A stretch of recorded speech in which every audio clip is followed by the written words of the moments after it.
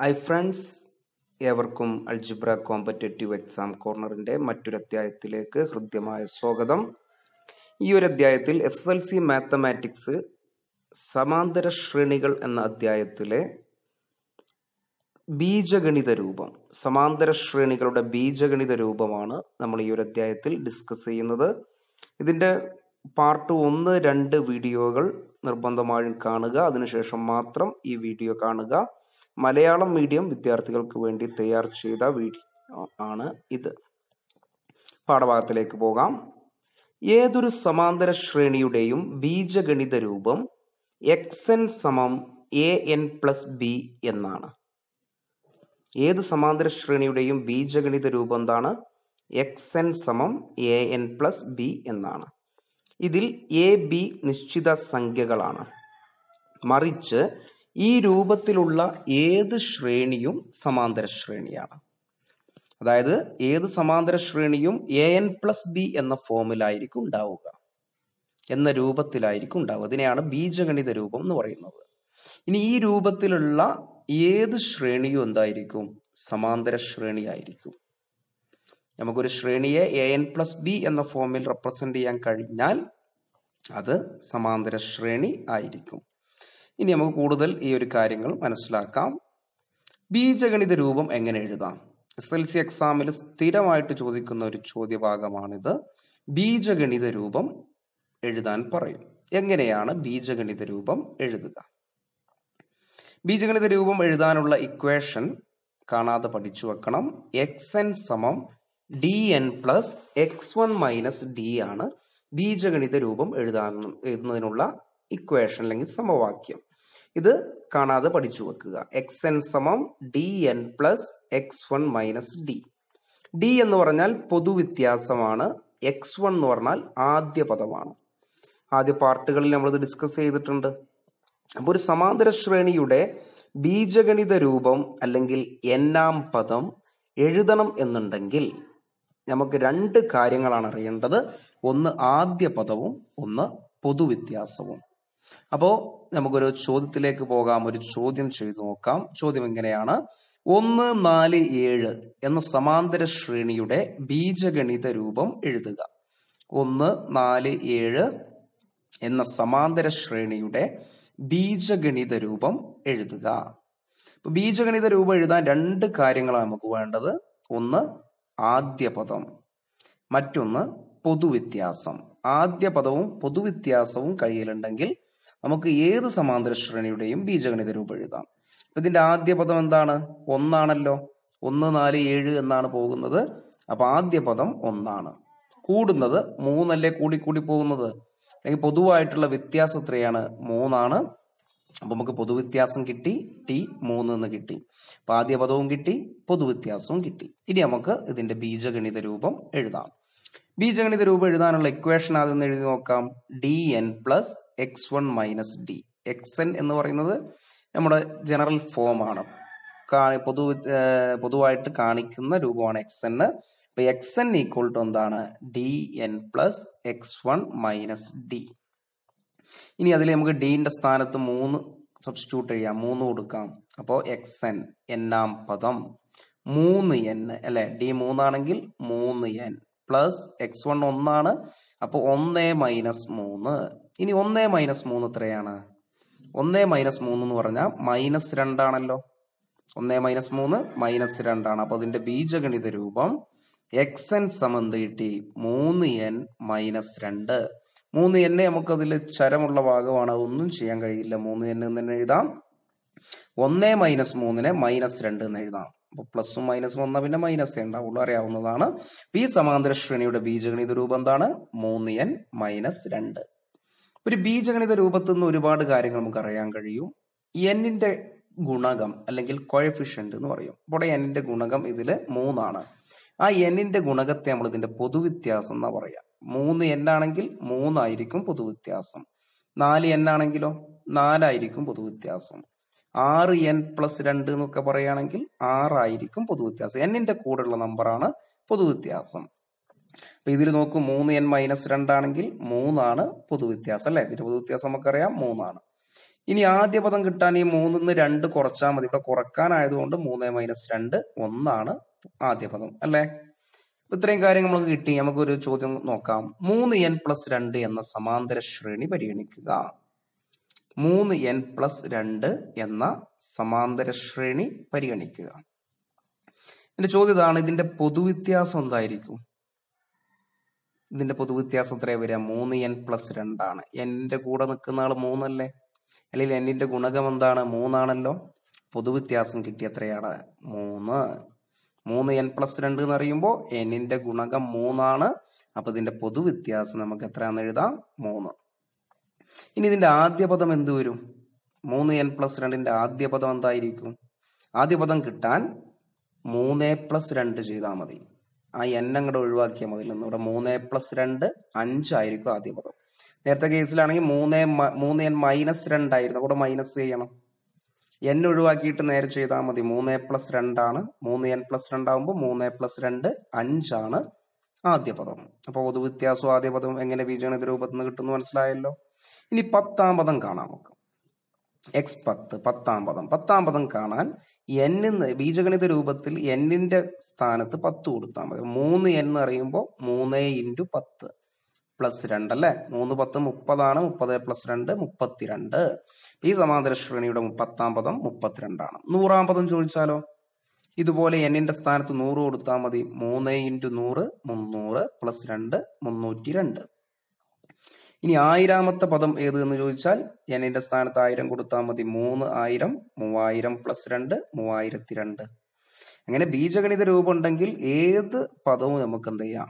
കാണാൻ പറ്റും. ബീജഗണിത രൂപം എന്ന് പറഞ്ഞു കഴിഞ്ഞാൽ ഇതിന്റെ n-ാം പദമാണ്, പൊതുവായിട്ടുള്ള പദമാണ്. ആ n-ന് നമ്മൾ ഏത് നമ്പർ കൊടുക്കുന്നോ ആ നമ്പറിന്റെ സ്ഥാനത്തുള്ള പദം നമുക്ക് തരും. ഓക്കെ. അപ്പൊ n-ന്റെ കോഎഫിഷ്യന്റ് ഗുണകത്തെയാണ് നമ്മൾ എന്ത് പറയാ? പൊതുവ്യത്യാസം. ഇനി അടുത്തൊരു ചോദ്യം നോക്കൂ. 2 - 3n എന്ന സമാന്തര ശ്രേണി പരിഗണിക്കുക. 2 - 3n എന്ന സമാന്തര ശ്രേണി പരിഗണിക്കുക. ചോദ്യം ഇതാണ്, ഇതിന്റെ പൊതുവ്യത്യാസം എന്തായിരിക്കും? പൊതുവ്യത്യാസം എന്തായിരിക്കും? ഒന്ന് കണ്ടെത്താൻ പറ്റുമോ നോക്കി. നിങ്ങളൊന്ന് പറഞ്ഞു നോക്കൂ, ഒന്ന് ആലോചിച്ച് നോക്കൂ. എന്തായിരിക്കും ഇതിന്റെ പൊതുവ്യത്യാസം? ഇതിന്റെ പൊതുവ്യത്യാസം വരിക -3 ആണ്. 3 അല്ല, -3. കാരണം n-ന്റെ ഗുണകം ഇവിടെ -3n എന്നല്ലേ കാണുന്നത്? -3n എന്നാണ്. അപ്പൊ n-ന്റെ സ്ഥാനത്ത് കൂടെ നിൽക്കുന്ന ആളാരാണ്? -3. മൈനസ് വിട്ടു പോകരുത്, മാർക്ക് പോകും. അപ്പൊ -3 ആണ് പൊതുവ്യത്യാസം. ഇനി ആദ്യ പദം എന്ത് വരും? നിങ്ങൾ തന്നെ ഒന്ന് കണ്ടുപിടിക്കുക. ആദ്യ പദം എന്തായിരിക്കും വരിക? 2 - 3n ആണ് ഇതിന്റെ ആദ്യ പദം. ഫസ്റ്റ് ടേം ആദ്യ പദം എന്ത് വരും? ഞാൻ നേരത്തെ പറഞ്ഞ പോലെ n അങ്ങോട്ട് ഒഴിവാക്കിയാൽ പോരെ.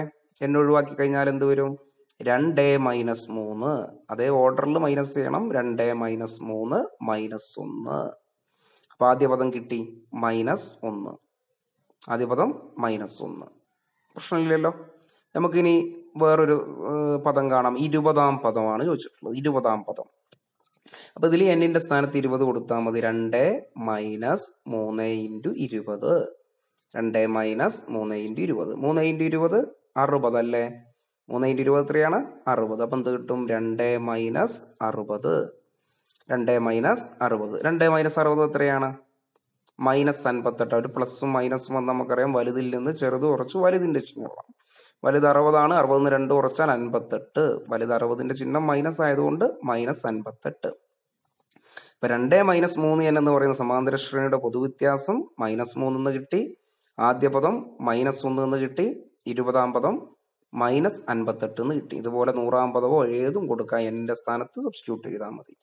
ടെക്സ്റ്റ് ബുക്കിനകത്തുള്ള ഒരു ചോദ്യമാണ്. ഒരു സമാന്തര ശ്രേണിയുടെ 8ാം പദം 12ഉം 12ാം പദം 8ഉമാണ്. ഈ ശ്രേണിയുടെ ബീജഗണിത രൂപം എന്താണ്? ഒരു സമാന്തര ശ്രേണിയുടെ 8ാം പദം 12ഉം 12ാം പദം 8ഉമാണ്. ഈ ശ്രേണിയുടെ ബീജഗണിത രൂപം എന്താണ് എന്നുള്ളതാണ് ചോദ്യം. ഒരു സമാന്തര ശ്രേണിയുടെ ബീജഗണിത രൂപം എഴുതാൻ 2 കാര്യങ്ങൾ നമ്മൾ അറിയണം. ഒന്ന് ആദ്യ പദം, മറ്റൊന്ന് പൊതുവ്യത്യാസം. ബീജഗണിത രൂപം എഴുതണം എന്നുണ്ടെങ്കിൽ ആ ശ്രേണിയുടെ ആദ്യ പദം അറിയണം, പൊതുവ്യത്യാസം അറിയണം. വേറെ ഒന്നും നമുക്ക് വേണ്ട. ഈ 2 കാര്യങ്ങൾ നിർബന്ധമായിട്ടും നമ്മൾ അറിഞ്ഞിരിക്കണം. അപ്പോൾ വേണ്ട കാര്യങ്ങൾ ഈ തന്നിട്ടുള്ള ഡാറ്റയിൽ നിന്ന് ആദ്യ പദം കണ്ടുപിടിക്കണം, പൊതുവ്യത്യാസം കണ്ടുപിടിക്കണം. അപ്പൊ അതിന് നമുക്ക് എന്ത് തന്നിട്ടുണ്ട്? എട്ടാം പദം 12 എന്ന് തന്നിട്ടുണ്ട്. എട്ടാം പദം 12 എന്ന് തന്നിട്ടുണ്ട്. അതുപോലെ 12ാം പദം എത്രയെന്ന് തന്നിട്ടുണ്ട്? 8 എന്നും തന്നിട്ടുണ്ട്. അപ്പൊ ഇതിൽ നമ്മൾ മുൻപത്തെ തൊട്ട് മുമ്പ് നമ്മൾ പാർട്ട് 2-ലും പാർട്ട് 1-ലും ഒക്കെ ഡിസ്കസ് ചെയ്തിട്ടുണ്ട്. രണ്ട് സമയത്തുള്ള പദങ്ങൾ നമ്മളെ കയ്യിലുണ്ടെങ്കിൽ എങ്ങനെ നമുക്ക് പൊതുവ്യത്യാസം കണ്ടുപിടിക്കാം എന്നുള്ളതല്ലേ. എട്ടാം പദം 12 ആണ്, 12ാം പദം 8 ആണ് തന്നിട്ടുള്ളത്. ഇതിൽ നിന്ന് നമ്മൾ പൊതുവ്യത്യാസം എങ്ങനെ കാണാമെന്നുള്ളത് കണ്ട് തൊട്ട് മുമ്പത്തെ വീഡിയോയിൽ നമ്മൾ ഡിസ്കസ് ചെയ്തിട്ടുണ്ട്. പദങ്ങളുടെ വ്യത്യാസം അല്ലെ, പദങ്ങളുടെ വ്യത്യാസം ബൈ പദസ്ഥാനങ്ങളുടെ വ്യത്യാസം അല്ലേ പൊതുവ്യത്യാസം. പൊതുവ്യത്യാസം കണ്ടുപിടിക്കാൻ എന്ത് ചെയ്താൽ മതി? പദങ്ങളുടെ വ്യത്യാസം ബൈ പദസ്ഥാനങ്ങളുടെ വ്യത്യാസം. അപ്പൊ നോക്കൂ, പദങ്ങൾ 8ഉം 12ഉം അല്ലെ. 12, 8 ആണ് പദങ്ങൾ. അപ്പൊ 8ൽ നിന്ന് ഞാൻ 12 കുറച്ചു.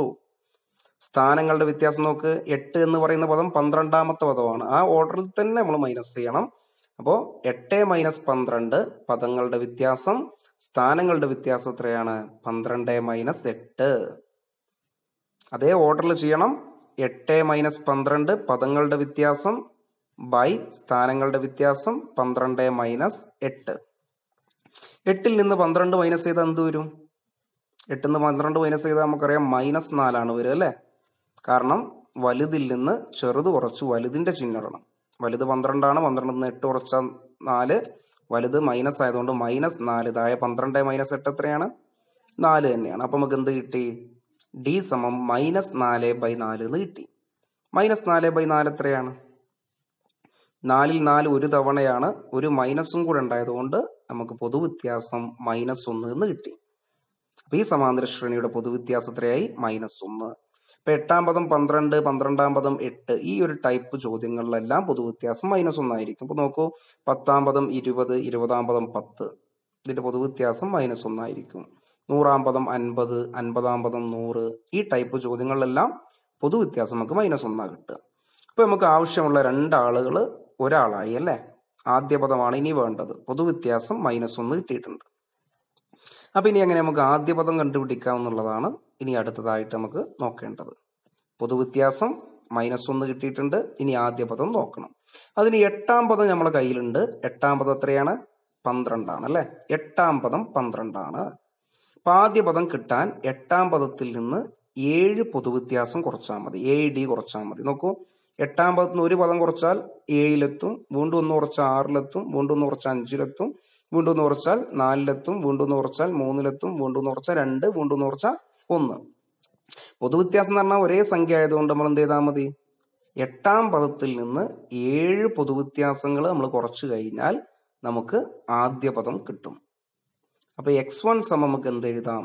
x8 - 7D എന്ന് എഴുതാം. x8 - 7D. അപ്പൊ x8 നമുക്കറിയാം എത്രയാണ്? 12 അല്ലേ. 12ാം പദം അല്ലെ, സോറി 8ാം പദം 12 അല്ലേ.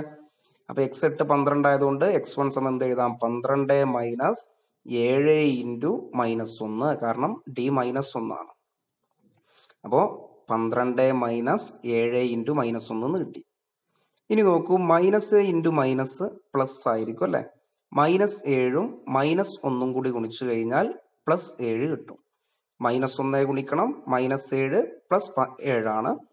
അപ്പൊ x1 എന്ത് മാറി? 12 + 7 എന്ന് മാറി. x1 12 + 7 എന്ന് മാറി. അപ്പോ 12 + 7 എത്രയാണ്? 19 അല്ലേ. അപ്പൊ ആദ്യ പദം നമ്മളെ കയ്യിലായിട്ടുണ്ട്. ആദ്യ പദം എത്ര കിട്ടി? 19 എന്ന് കിട്ടും. ആദ്യ പദം 19. അതായത് ഒന്നാം പദം കിട്ടാൻ നമ്മളെ കയ്യിൽ 8ാം പദം ഉണ്ടായതുകൊണ്ട് 8ാം പദത്തിൽ നിന്ന് 7D കുറച്ചാൽ മതി. അല്ലെങ്കിൽ 12ാം പദത്തിൽ നിന്ന് 11Dയും കുറച്ചാൽ മതി. അപ്പൊ 8ാം പദത്തിൽ നിന്ന് 7D ആണ് നമ്മൾ ചെയ്തത്. അപ്പൊ 8ാം പദത്തിന്റെ സ്ഥാനത്ത് 12 കൊടുത്തു. 7D എന്ന് പറയുമ്പോൾ 7 × -1, മൈനസും മൈനസും കൂടി ചെയ്താൽ പ്ലസ് ആണ്. അപ്പൊ 7 1 7, 12 + 7 19. അപ്പൊ ഇനി നമുക്ക് ബീജഗണിത രൂപം എഴുതാനുള്ള രണ്ടാളുകൾ D -1ഉം x1 19ഉം കയ്യിലായിട്ടുണ്ട്. ഇനി നമുക്ക് എന്ത് ചെയ്യാം? ബീജഗണിത രൂപം എഴുതി നോക്കാം. ബീജഗണിത രൂപം എഴുതാനുള്ള ഇക്വേഷൻ നമുക്കറിയാം എന്താണ്? xn = dn + x1 - d. അപ്പൊ ഡിന്റെ പ്ലേസിൽ -1 കൊടുത്താൽ -1n അല്ലെ. -1n പ്ലസ് x1 19 അല്ലേ, 19 മൈനസ് ആണ്, പിന്നെ ഇക്വേഷനിൽ കാണുന്നത് മൈനസ് ഡി എത്രയാണ്, -1. അപ്പൊ -1n plus 19 minus -1 minus of minus plus ആവും. അപ്പൊ എങ്ങനെ, അതുപോലെ -1n എന്ന് പറയുമ്പോൾ ഒന്നിന്റെ സ്ഥാനം എഴുതേണ്ടതില്ല. അപ്പൊ -1n എന്ന് പറഞ്ഞാൽ -n ആണ്. ഇപ്പൊ ബീജഗണിത രൂപം ഇങ്ങനെ മാറി, -n പ്ലസ് 19 പ്ലസ് 1. 19 പ്ലസ് 1 എത്രയാണ്, 20 ആണല്ലോ. 19 പ്ലസ് 1 20 ആണ്. മൈനസ് ഓഫ് മൈനസ് ആണ് പ്ലസ് ആയിട്ടുള്ളത്. അപ്പോൾ ബീജഗണിത രൂപം എങ്ങനെ മാറി, 19 പ്ലസ് 1 20 ആദ്യം എഴുതുക. അപ്പൊ xn സമം കിട്ടി 20 -n, കാരണം n രണ്ടാമത് എഴുതാൻ കാരണം -n ആയതുകൊണ്ടാണ്. ഈ സമാന്തര ശ്രേണിയുടെ ബീജഗണിത രൂപം എന്താണ്, xn equal to 20 - n minus ആവുകയാണെങ്കിൽ രണ്ടാമത് എഴുതുന്നതാണ് ഭംഗി. ഈ ചോദ്യത്തിന്റെ ഉത്തരം xn equal to 20 - n. Okay. ഇനി ടെക്സ്റ്റ് ബുക്കിനകത്ത് മറ്റു ചോദ്യങ്ങളുണ്ട്, ആ ചോദ്യങ്ങളെല്ലാം ചെയ്തു നോക്കുക. നമ്മുടെ ചാനലിനകത്തുള്ള മുഴുവൻ വീഡിയോസും SSLC പാഠപുസ്തകം 1ാമത്തെ ചാപ്റ്ററുമായി ബന്ധപ്പെട്ട മുഴുവൻ വീഡിയോസും കാണുക. Thanks for watching algebra competitive.